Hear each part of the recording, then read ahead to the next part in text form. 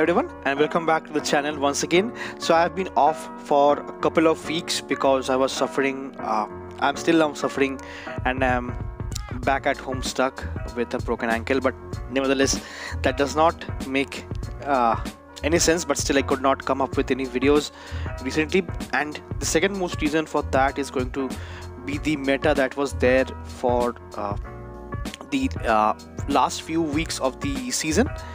Like last season it was not that good, it was kind of stale as well, so that is the reason I was taking a bit off from this game, and I am back now. And since this new season have already started, there have been a couple of updates which I am sure that you guys have already seen from a couple of content creators as well, so I'll not going to repeat that, but mostly there's in the new season, the season of wonders, it have got 3 new fast moves, which is not that good, but the most highlighting changes of that is going to be the changes to Water Pulse, Cross Chop, Brick Break and Aqua Tail move. And apart from that, the most beneficial Pokemon that I believe is going to be Empoleon with Steel Wing, Feraligatr with Shadow Claws and Gallade with Psycho Cut over here. So for my first video, I'm going to try out a Gallade over here, which is quite highly ranked, and having access to Psycho Cut is really a good consistent move that generates energy very quickly, and it only takes 4 to get to a first leaf blade and 5 to get to a nuke of a move of close combat, and with shadow damage it might one shot in many scenarios as well. But apart from that, I'm going to pair this team up with 2 really good mons, which is going to be Lanturn and the Mandibuzz over here for coverage, which is really good for this team as well, because if you have gone through the videos from the other content creators, water is kind of the thing, the typing that is going to be having the most updates. So to cover the waters is really a good thing with Leaf Blade, and again you are having a nuke move of close combat over here. So that is the reason I'm going to try out Gallade first, which is acting as an anchor, and it is really a good safe swap as well. So the closure over here is going to be my Mandibuzz along with Lanturn as a lead and Gallade as a safe swap over here. So that was the thought process that I had while building this team up, and this team was so much fun. But I know that it's going to be the very early in the season, so it is not very consistent teams right now, but still other players are also in the very low ranks as well, so it does not matter too much. So hopping into the first battle over here, I pick up a lead against Bronzong over here, and this is no surprise because people will be running different Pokemons over here, because some of them are new trainers, and that is the reason. If you guys can see here, it is going to be a Bronzong and that is underpowered. Maybe they don't have access to other Pokemons as well, but still we'll not consider those things in the early seasons. So I'll be playing out this matchup as I always do. So I'll be going for the first serve that draws out the first shield from my opponent's end, and now I can go for the back-to-back serves over here. And I believe one serve from this kind of range with the underpowered Bronzong does take it out, because now the shield, and now I have to go for the next serve that eventually does take it out, and let's see what they comes out in with. So they comes out with their Lairon over here, which got buffed up with maybe Body Slam or maybe Rock Tomb, I'm not sure, but Metal Claw as a fast move. But still, it Surf being super effective, it hurts quite a lot. It is having the same typing as Bastiodon, but it is not having that kind of defense or stamina bulk that it lacks clearly. So I'll be getting the farm down with a Metal Claws over here, and now I'll be coming back with my Gallade, and I'll be ripping them apart with Stab, Psycho Cuts over here. And now I'll be going for the next Leaf Blade that does take care of the Soul Rock, or maybe 3-4 Psycho Cuts does take out the game over here, getting the win for the first battle in this scenario, which is good for me. So starting the season with a win, which is good. And now moving on with the next battle, I pick up a lead against a Bastio over here, which I see it is as a fully powered up so it's going to be definitely going to be excelled as well. So I'll be going for the first Surf that does quite a bit of chunk as well, which is good, and that is how Lanturn is so strong in this meta. So with a rise to all this water types in the meta, Lanturn has the chance, or maybe it has the potential to rise once again. So it went down last season because there were so much counters like maybe Whiscash, Quagsire, but apart from that, since it is now having access to so many water types in the meta, Thunderbolt and Spark really troubles them a lot. So now, since I'm not sure why they swapped out into a Talonflame over here, so I'll be going for the first, or rather the next Surf that will be getting the shield, and now I have to shield up my Lanturn once again, and that is the reason I'll be shielding up, because I'll be going for the farm down. And let's see what they comes back in with. So they comes back in with their Jellicent once again, and I believe Jellicent is also a good pick for this cup, because with all the water types, it is again kind of in a neutral situation. It does well, but you have to watch out for Registeel, or maybe Cress, or maybe Lickitung, and now now Feraligatr as well, because it is running Shadow Claws over here. So I'll be coming back to the battle. I'll be going for the next Leaf Blade with my own Gallade over here, because I went for back-to-back Thunderbolts onto the Jellicent to take it out. So now I'll be going to come back with my Mandy, which was not necessary, because it's going to be a Stone Edge, which will be resisted once again with my Gallade. But still, I come back. I come out with my Mandibuzz, and I'll be going for the next Dark Pulse that does take care of the Bastiodon over here and gives me the win for the second battle here as well. So GG's. Hopping into the next battle, I pick up a really troublesome lead with my Lanturn being a Shadow Venusaur over here. So for Shadow Venusaur, I'll be switching out into my own Gallade over here, to which they switched out into their Dragonair over here. So Dragonair is again a good pick for this cup. Not for this cup, in a generalistic GL, because of the buff to Aqua Tail over here. So earlier Aqua Tail did 50 damage with 30 energy, and now it have been buffed up to 55. That gives it a really good opportunity for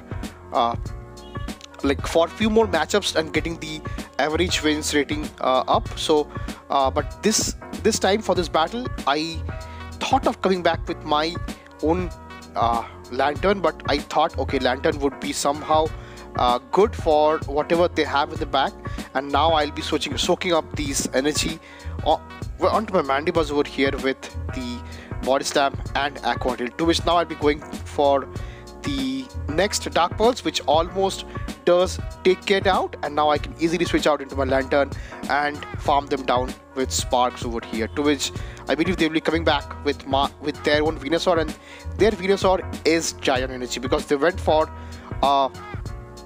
Frenzy Plant with onto my Gallade. So now I'll be shielding for the first Frenzy Plant, and I'll be trying to farm them down. I believe since it's a Shadow variant, I can easily farm them down, and the Fire Pokemon that they have access to is going to be another really good pick for this season as well, which is going to be the Steel Wing Empoleon over here, because of the electric and water type.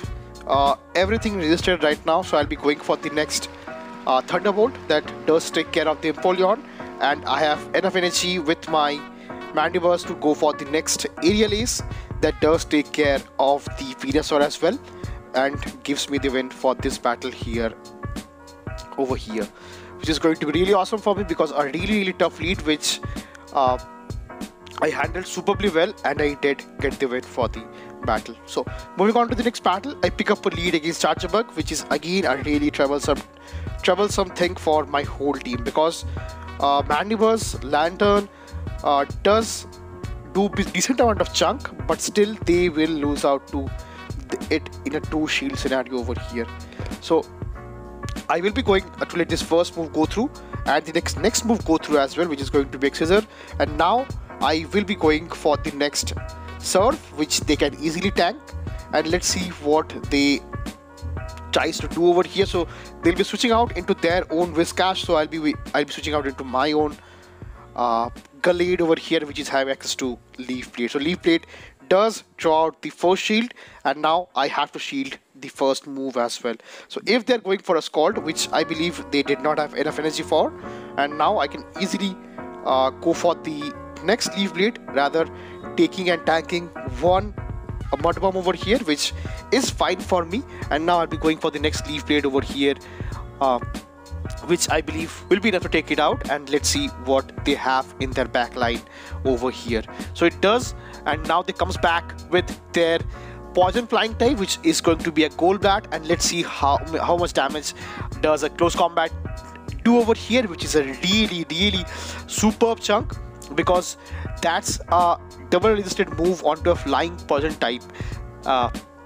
So it does a really decent chunk over here, which I was surprised as well to see. So now I'll be switching out with my Mandibuzz over here, and I'll be going for the next Dark Pulse, which I believe they let it go, and I come back with my own Lanturn over here, which is kind of a mistake, because since I don't have sheer advantage over here, they can easily farm my Lanturn down, because they will be able to farm it down, and they have shield as well. So now from this kind of range, I thought they will be going for a bait move of X-Scissor, which they did not, and they went for a Discharge, which I did not recall, and I will be going for the next Aerial Ace, which does not do enough damage, and they sneak in one Volt Switch as well, which will be end to this battle, because I'll be getting the losing out with this Mandibuzz over here. So GG's, it happens in the first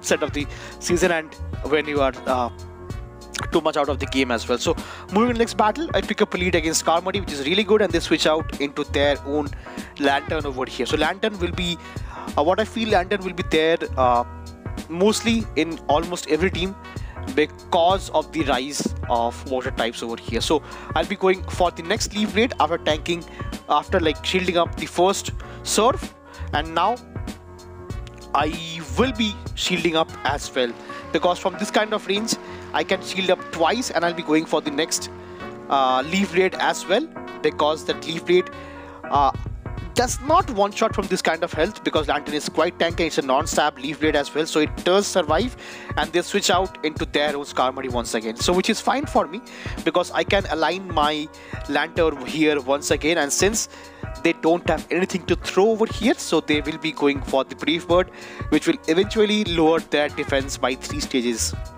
which is good for me, because now I will not farm them down, rather I'll be going for the next Surf that does take care of the Skarmory. And now let's see what the final Pokemon is going to be over here. So they have a very low Lanturn and Galarian Stunfisk over here, so I'll be going for the first Surf that does hit quite hard over here, and now on the second Surf I'll be going to try to catch to the next Earthquake, which I could not, but nevertheless Mandibuzz is so tanky that it can hold on to at least 3 Rock Slides, which is non-stab over here, and that too coming from a Galarian Stunfisk over here. So Rock Slide coming in, it does survive, and they try to sneak in their Lanturn for a catch, which I anticipated really correctly, and now I'll be going for the first Dark Pulse that almost does take it out, and now I'll be going for the next one that definitely takes it out from that kind of range and gives me the win for the battle here as well. So this is going to be a really good game, and it's a close one as well. So GG's. Now moving into the final battle of the video, I'll be going for a lead with Clodsire over here. So Clodsire is again, I believe, a good pick for this cup.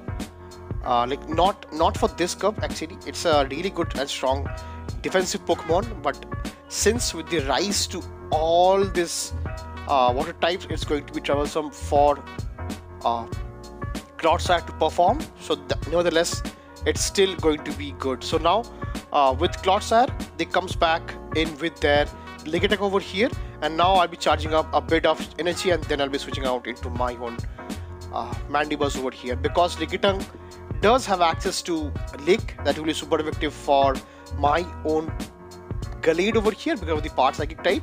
And now I'll be going for the next, actually the first Dark Pulse that almost does put the Lickitung 50% of his health, and now I can tank in these moves as well. But I'm not sure why this trainer is actually going for Power Whip. Maybe they don't have access to Body Slam because it's an elite move, like exclusive move, so that is the reason they'll be going for Power Whips, which is not good.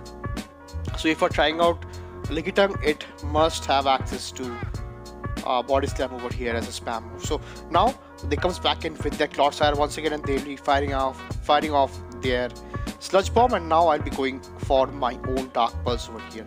So Dark Pulse might get the Force Shield. Let's see.